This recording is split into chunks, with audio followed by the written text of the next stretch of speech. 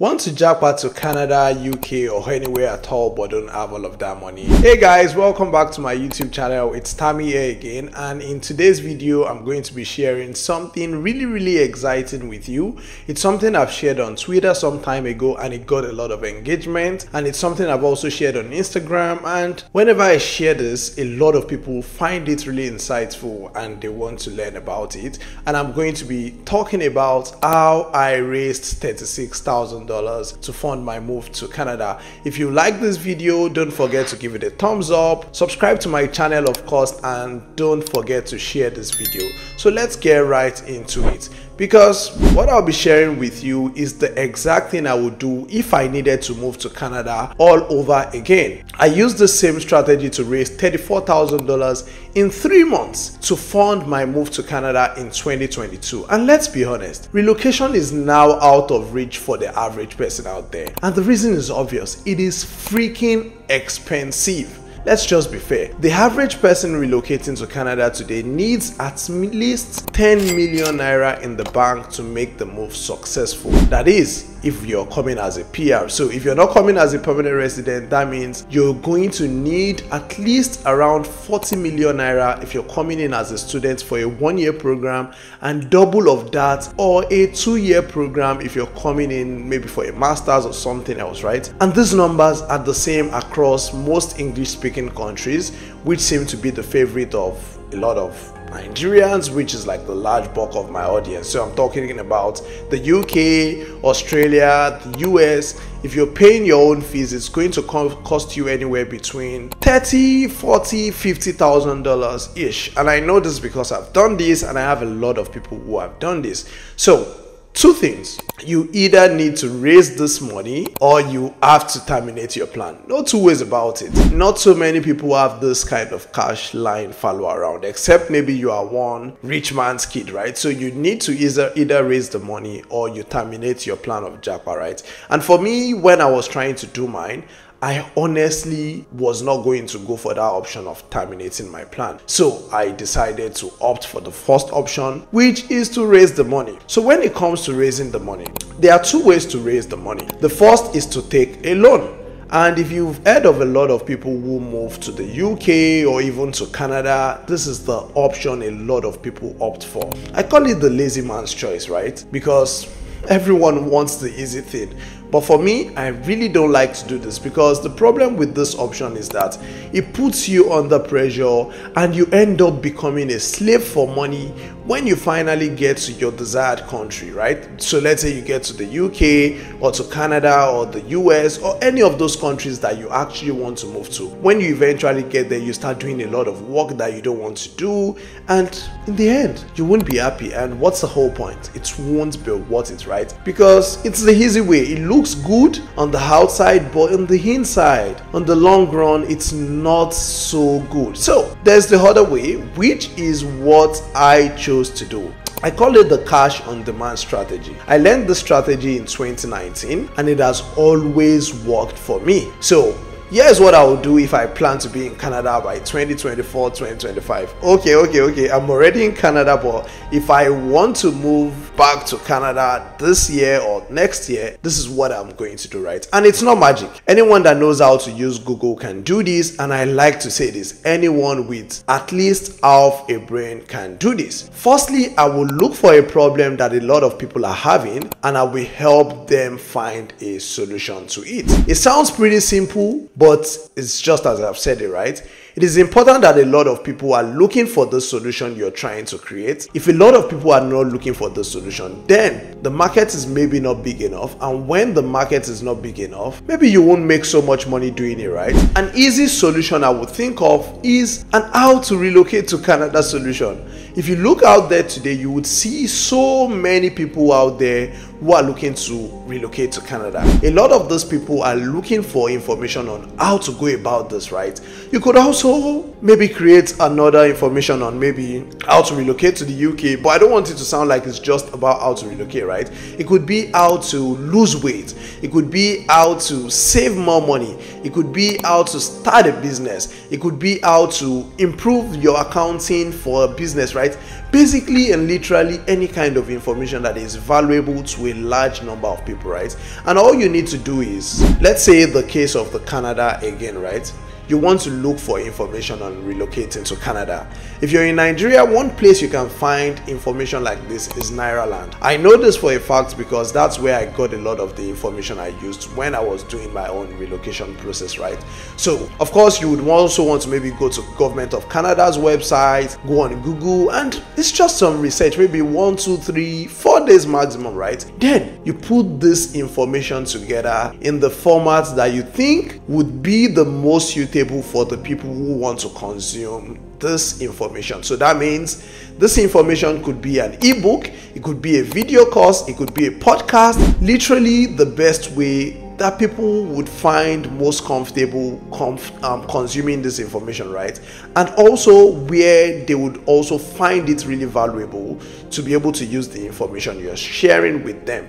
And of course, once you've put all of the information together, you want to start selling it. Of course, you want to ensure that the information you'll be providing is accurate and true. This is very, very crucial, and this is where a lot of people miss out when we talk about starting a business on creating and selling information, right? People think it's just putting together wishy-washy information and putting anything you like out there. No.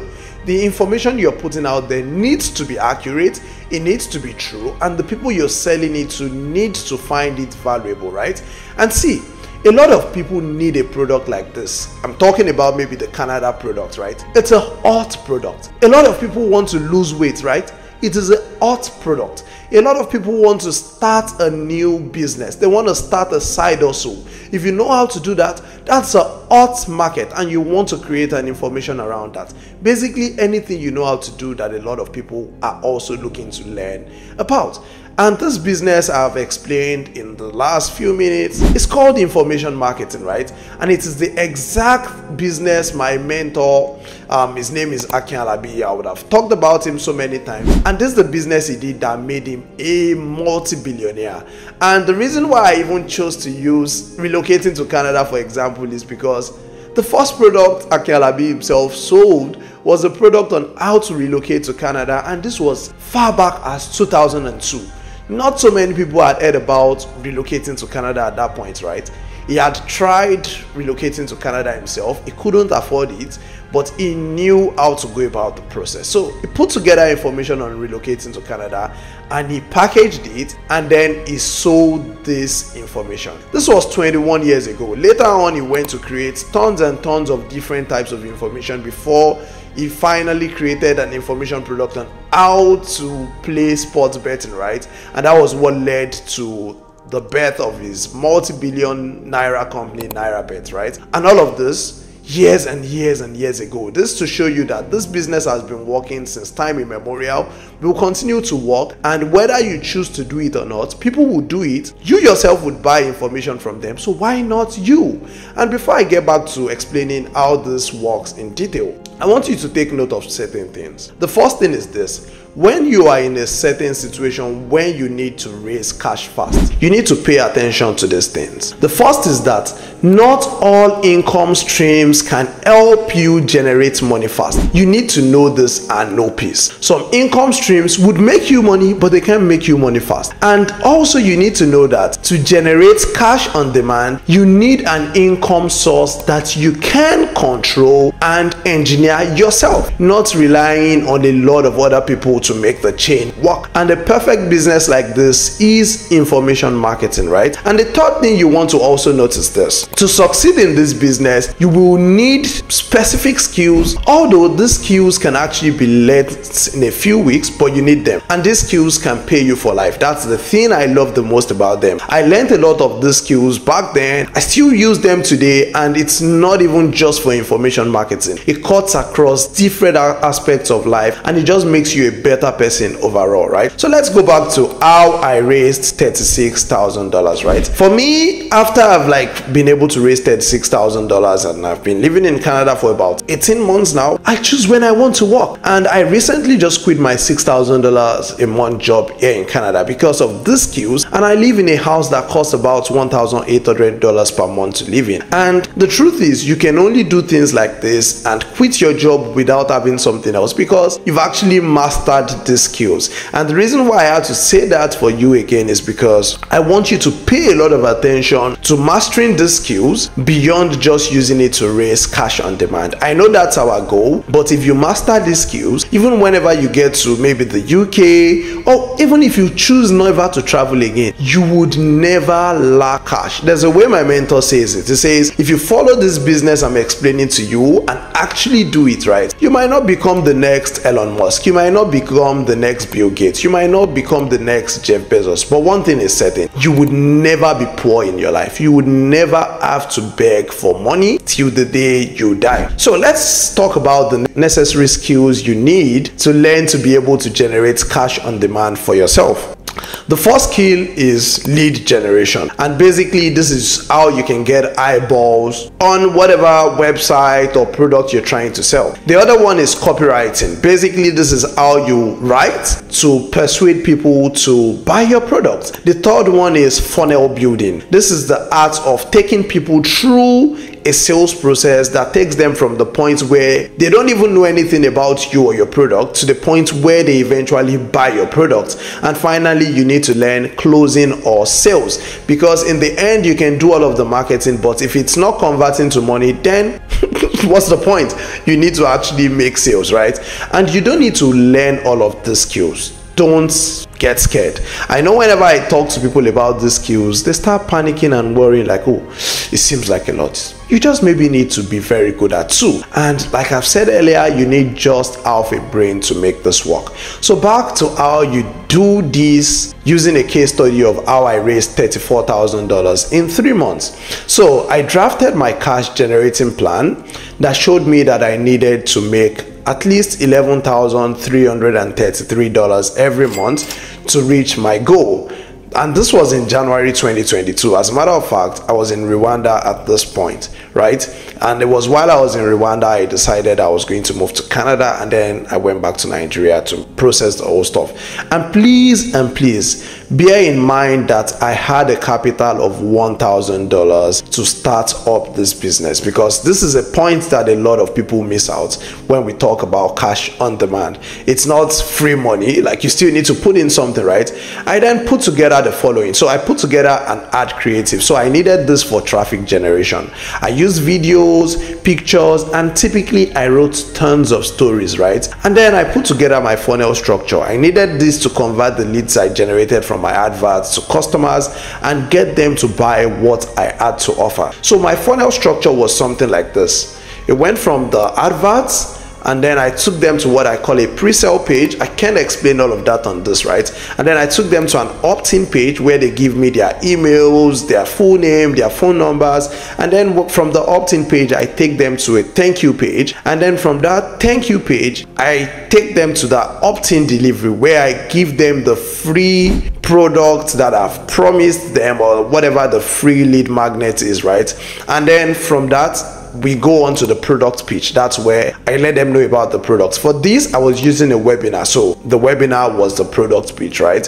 And then there was a sales page afterwards. And then I had a 30 days email sequence. It's a very simple funnel that can literally sell any product because it's a webinar funnel, and that's one of the most proven funnels to convert when you're trying to sell a digital product. So traffic generation. I needed to get a lot of people to see what I had for them. So I decided to go all out on this. Like, I put my foot on the gas. I generated traffic from Facebook, Twitter, Instagram, and I even went as far as using lots of WhatsApp TVs, and I spent tons of money on this. I took the leads generated through the funnel I created, right? And I was spending about $1,000 weekly on advertisements, and whenever I spend $1,000 a week, I was making 4 times the ad spend. So each week I was making around $4,000, right? And it's that simple. So I put in $1,000, I make $4,000. So what was I gonna do? I was saving $3,000 for each week, and I did this for 11 weeks. And that was it. I was good to go. I know it's not as easy as I've made it sound, but the truth is it's actually way easier once you master the skills that I've talked about, and then you actually practice them over and over again. When I also started using the cash on demand system, right, the first thing I used it to do was to buy a flight ticket. It was around 1 million back then, and then I used it to buy a land. I think it was around maybe 4 or 5 million back then, and then I used it to raise $36,000. So like the more you do it, the better you get at it. It's just the way they say, practice makes perfect, right? So if you're just starting out, you should have a smaller target and you have to plan, because this is what a lot of people fail to do. They just think it's some rocket science magic, but it's not exactly like that. So when you're planning, you need to set goals, and when it comes to setting goals to make your plans come to life, you have to ensure your goals are smart. This means that your goals should be specific, measurable, attainable, realistic, and timely. A lot of people do, maybe they make a specific goal, they make it their goal even measurable sometimes, maybe it even looks attainable, right, but it's not realistic. If you've never made, let's say, $1,000 online, right, and your goal is suddenly to make $100,000 online doing something, it's almost impossible that you would succeed with it. The chances are like 0. So if you're planning to jackpot in 2024, I mean this year or next year, 2025, you need to start now. And the best time to start, the best business to do is this business called information marketing. If you need some guidance on setting up your own cash on demand system like I've talked about, you should like this video, share it, and then click on the link in the description to see if you would be lucky to qualify to work with me, because I choose to work with some people from time to time. Not everyone would qualify, I promise, even if you have tons of money, right? And remember something I said when I was making this video. Although I had all of the skills to make this cash on demand system work, I had to start this with a capital of $1,000. So I'm not telling you that you would suddenly raise $36,000 with $0. Maybe you can, but if you want to do it fast, then you need to actually have some capital. If you enjoyed this video, don't forget to give it a thumbs up. Don't forget to share it with your friends, because I'm sure a lot of people would equally find it valuable as well. And of course, please subscribe to my channel, and I will see you in the next video. Bye.